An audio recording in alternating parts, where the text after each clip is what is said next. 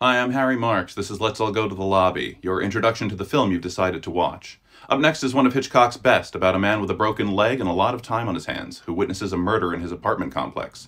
It's Rear Window, starring Jimmy Stewart and Grace Kelly, released by Paramount in 1954. Adapted from a short story by Cornell Woolrich, Rear Window marked the second of 4 times Stewart would work with Hitchcock, the first being Rope in 1948, The Man Who Knew Too Much in '56, and Vertigo in 1958. In fact, Stewart loved working with Hitchcock so much, he signed on to the film without having read the script. He even waived his salary, choosing to take a percentage of the profits instead.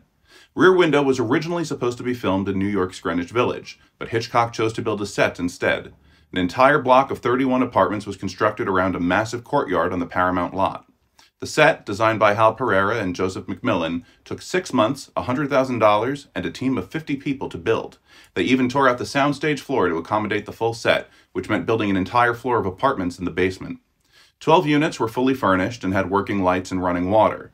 Georgine Darcy, the 24-year-old actress who played Miss Torso, apparently loved being in her apartment set so much, she only left when she absolutely had to.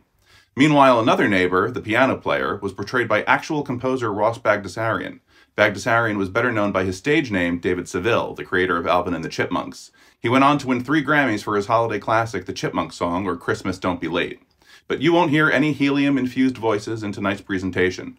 Only the panicked pleading of Jimmy Stewart and Grace Kelly in Alfred Hitchcock's taut and voyeuristic thriller, Rear Window.